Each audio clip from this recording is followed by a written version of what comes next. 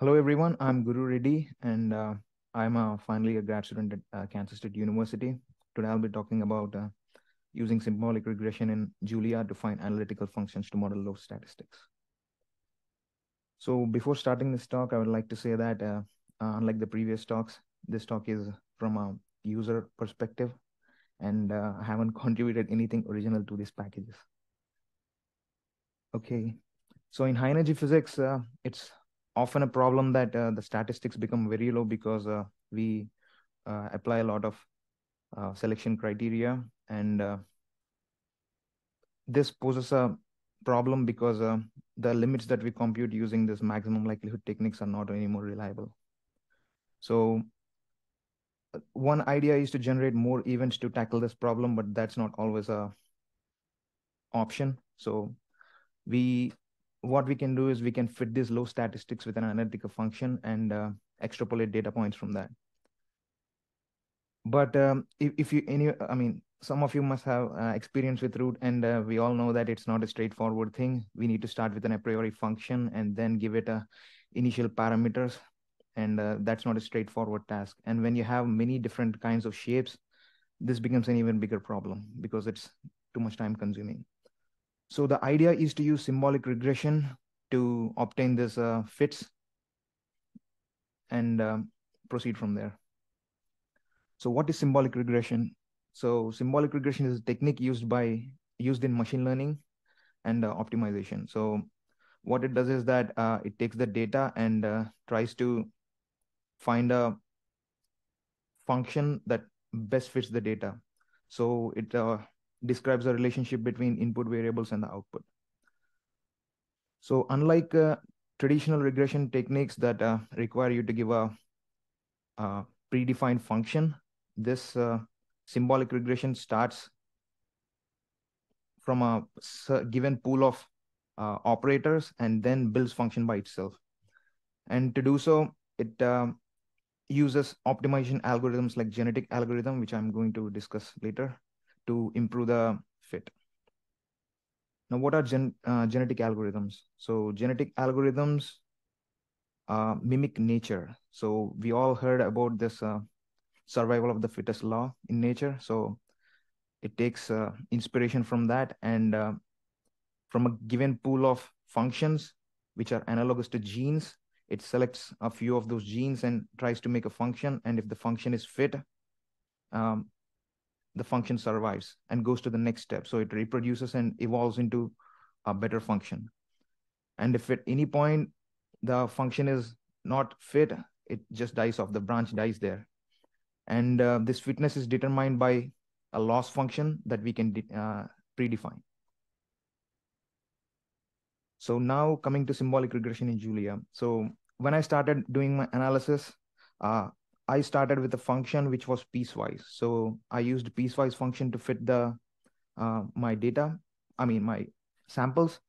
And the problem there was that there were too many parameters in it. And with every different shape, I need to vary the parameters. And sometimes if the initial parameters weren't proper, the fit flattened out. So it did not fit properly. So for this example, I'll show only the tail part that I used because it's simple. And I was playing with many packages essentially. So before coming across this Julia package, I was looking at this Python packages like FastFX, GPLearn, PySR, and I played some time with Mathematica as well. And they were tedious to work with. So then I came across this package, and it's a good decision that I made. So here's the small sample piece of code, and here are the wait, yeah. So here's the training range. The range varies from 1048 to 3000, and there are 300 data points in it. And the training data is this function, this tail part of the piecewise function that I took. And here you can see the pool of genes that I talked about. So I define, okay, these are the available features that I have, that is the addition, subtraction, and all this basic stuff, and also some operators like log, exponential, and I also define some trigonometric functions just to make it more complex. And here's the result. So this result shows only the branch that survived. So there were many branches before this that came in and they weren't fit enough. So they died at some point, and this is the one that gave the best prediction. So I'm going to show you this. So it starts with a linear function. You can see in the first one where the complexity is 1, it's just a straight line. And from there, it goes on to add extra features to it. So in the second line, you can see that there's an inverse function. So this is division.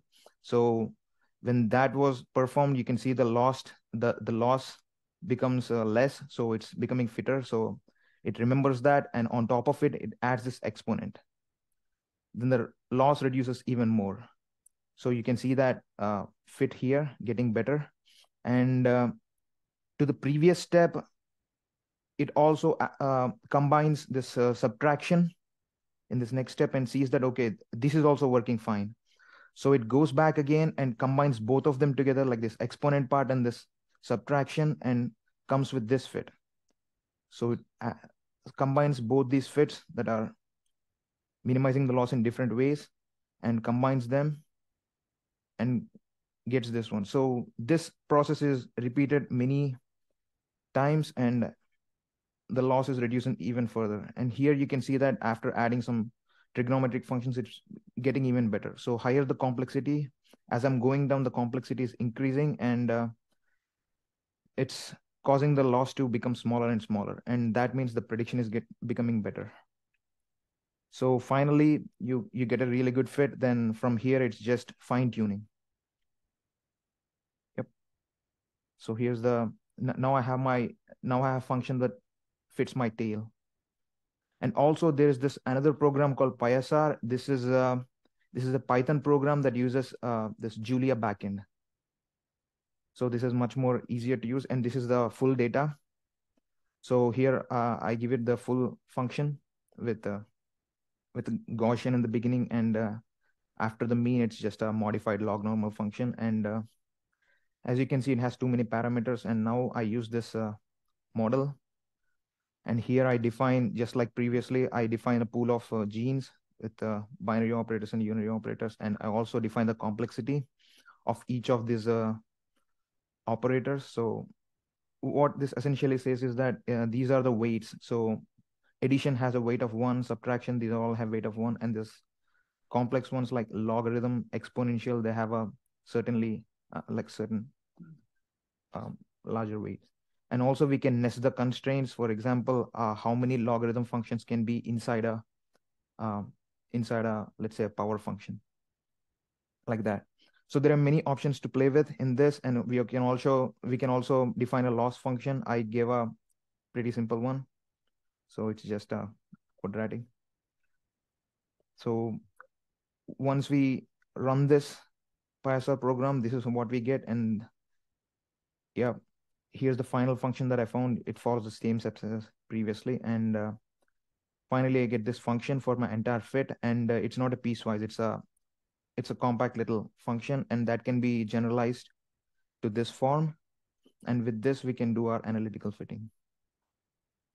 Okay, so once we have the fit, what can we do with this? So once we have the fit,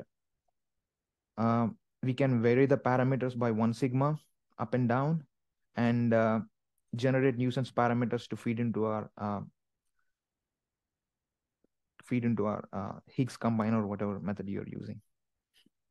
And if you're worried that, okay, the parameters might be correlated, what you can do is you can trace out like for example, in this figure to the left, you can see this red and green lines. Those are the envelopes created by changing this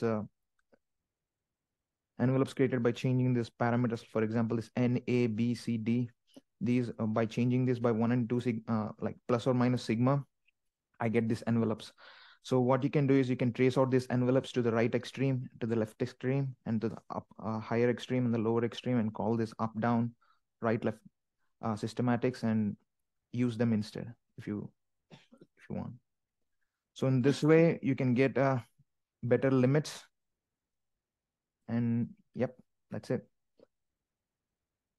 So these are the final thoughts. Symbolic regression can be used to identify a function like when you don't have any, or if you have a function, you can use this to start from there and develop better functions, or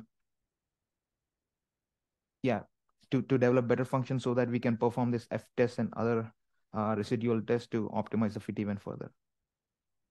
My only problem with this package was that, I couldn't set the seed. So every time it gives a prediction, the prediction was a little bit different. So I couldn't reproduce that. Yeah, that's my. Hope you find this helpful in your analysis.